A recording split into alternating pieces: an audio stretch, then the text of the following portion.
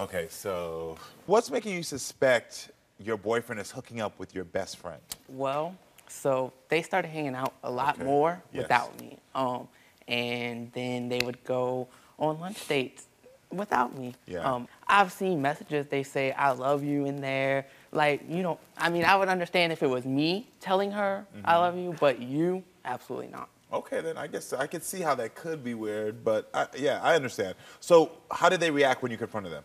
Actually, I never confronted them. That's why I'm here today on the Oh, show wow, okay. to grab him, to tell him. Got it. So how long have you and Dawson been together? We've been together for about 1 year and 6 months altogether. A year and 6 months. Yes. Got it. And what has it been like in that 1 year and 6 months? At the beginning, it was truly amazing. We were Yeah. always on trips.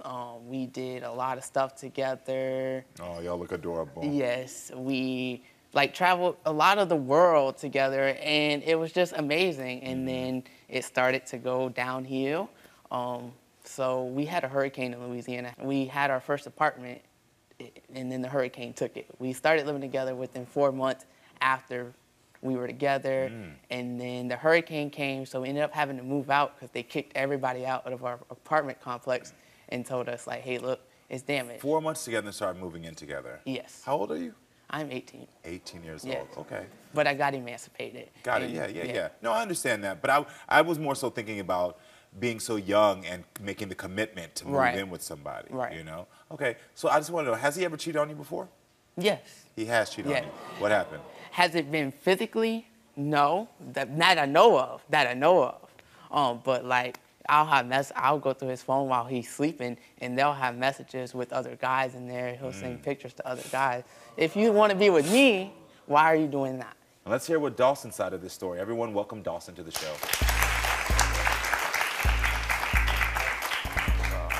Hey, Dawson. Hi. How are you doing? Good. Nice to meet you. You too. Welcome to the show. So take a seat for me. So I got to ask you point blank, are you hooking up with his female best friend? No, I am not hooking up with his female best friend. Yes, we are really close, but I've been trying to have this conversation with you for about 4 months now.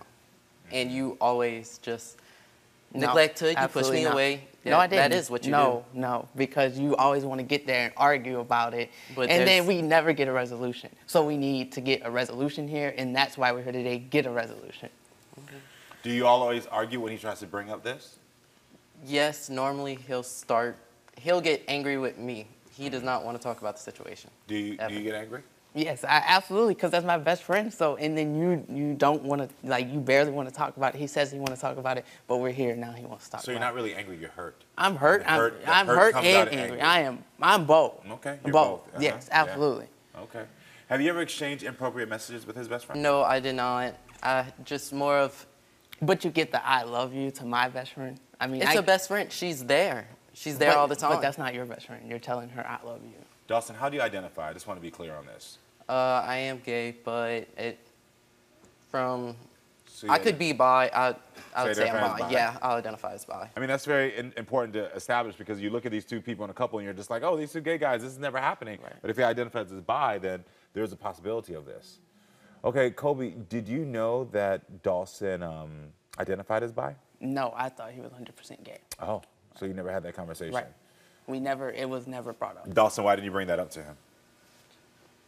I feel more of my standpoint, I rely a lot more on feelings. I personally feel it doesn't matter if a person's bi, gay, straight, or anything. If you truly love that person, you truly want to be with that person, then that's what it is. Like, nothing matters of a label.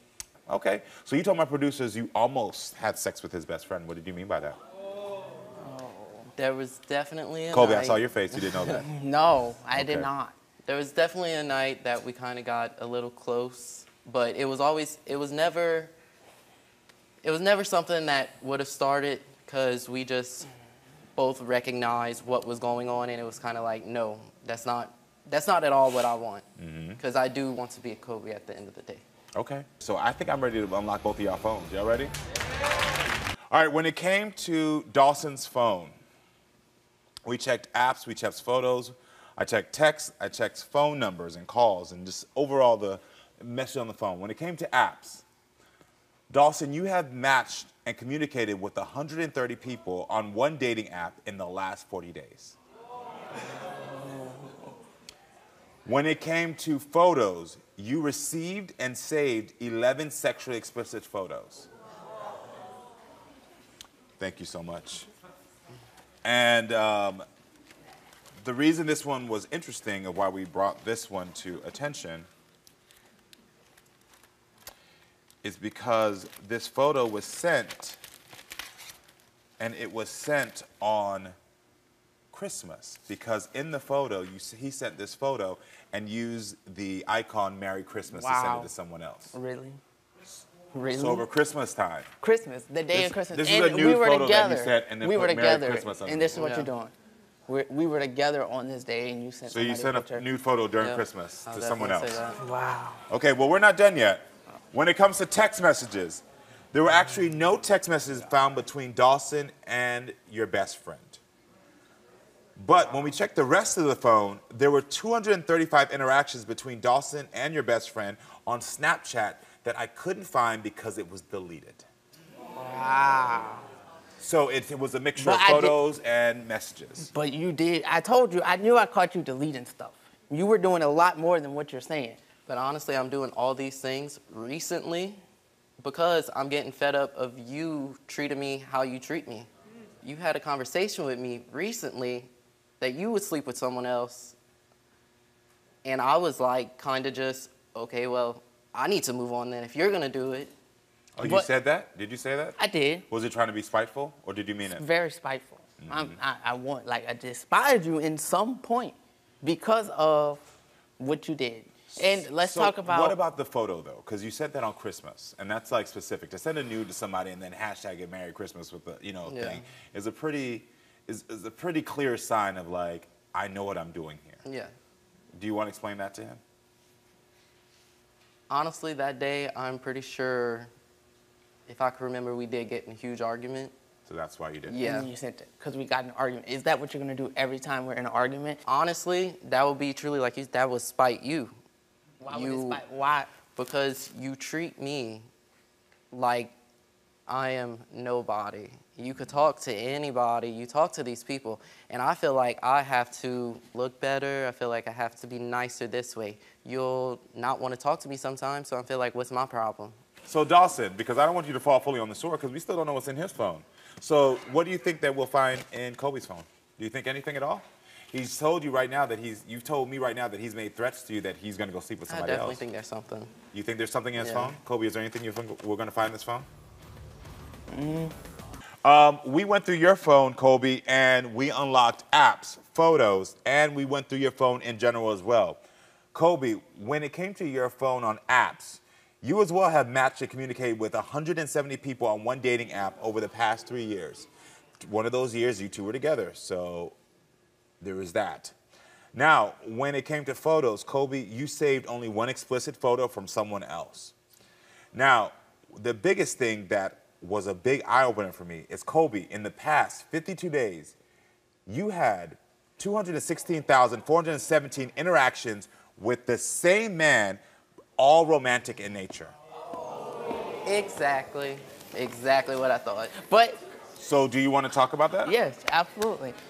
And 216,000. Do you see that number right there? 260. Exactly. And they were all romantic in nature. I specifically told you who that was, and you could tell me who that was. So did he tell you that he was talking to somebody else? He told me he was talking with someone else, but he never told me that's the said friend. Yes. That is the said friend. Oh, that's friend. the friend that's yes, sleeping on the couch? Friend. Yep. Is he really sleeping on the couch? Yeah. Have you had sexual intercourse with the other person? Remember, I just went through your phone.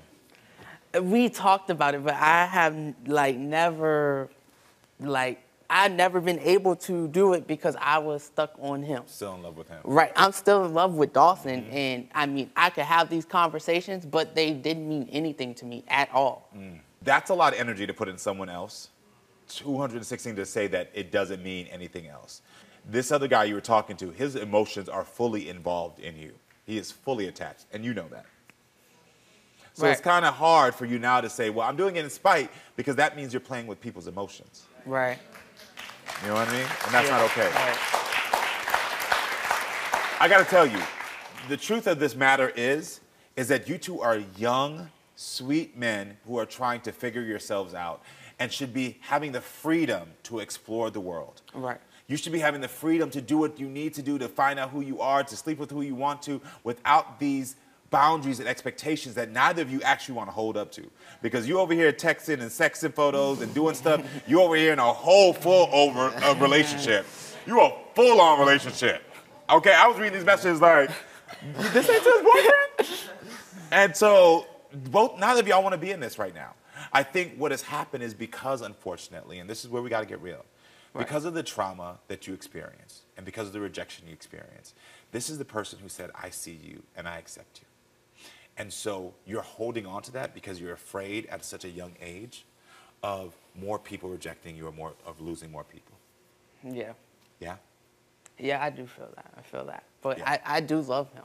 I know you love him. So I think the first thing we need to do is establish, like, even if you're not in a relationship, is he family for you? Yeah. Will you always be there for him? Always, yeah. Let him know. Anything that you need, and you know this, I'll have your back through anything. You're going to have to start to figure out how to trust that. And it's going to take time. But I promise you, at this young age, if you can start to practice trusting that people won't leave me and people won't reject me. And I understand what you've been through, so it's going to be difficult. Right. But the more you can practice that, is the more you're not going to get into relationships that are unhealthy and stay in them just because you don't want them to leave. Right. He's not going to leave. This is family. He's going to be there for you. I'm going to tell y'all something. The beauty of sort of LGBT relationships is that we don't have the same definitions or we don't process the same sometimes as straight relationships. Right. My first boyfriend is still to this day my best friend. We call, we talk. He's like a brother to me now. You don't have to fear that you're going to lose him. Right. But what I will tell you is that fear is bringing up a very negative side of you where you're then saying things to him that are hurtful.